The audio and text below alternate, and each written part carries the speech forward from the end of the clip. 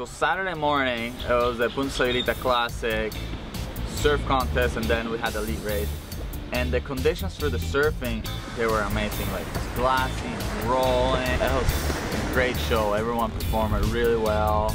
And then we had the race. Then it was the elite race that came out. Acá las lanchas, los muertos, arriba, hola. Yeah, buddy. Yes, I'm gonna That race, how it went. George got on the front after, you know, as soon as we passed those waves. And then on the last lap, the same, I'm in front. And I barely missed the waves that George gets. And I'm like, ah. So, you know, he's in front. I'm hoping he falls so that way I can catch up. Then Ryan catches the wave behind, catches up to me, and I'm like, all right, here it goes. It's gonna be a run up the beach.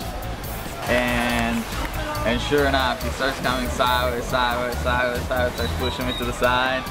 And then when I started to run, I was caught on the side of the, you know, the entry, and it was like shoulder to shoulder, run up the you know, the beach run and to the finish line, and I ended up getting third place. But it was an exciting race. It was fun.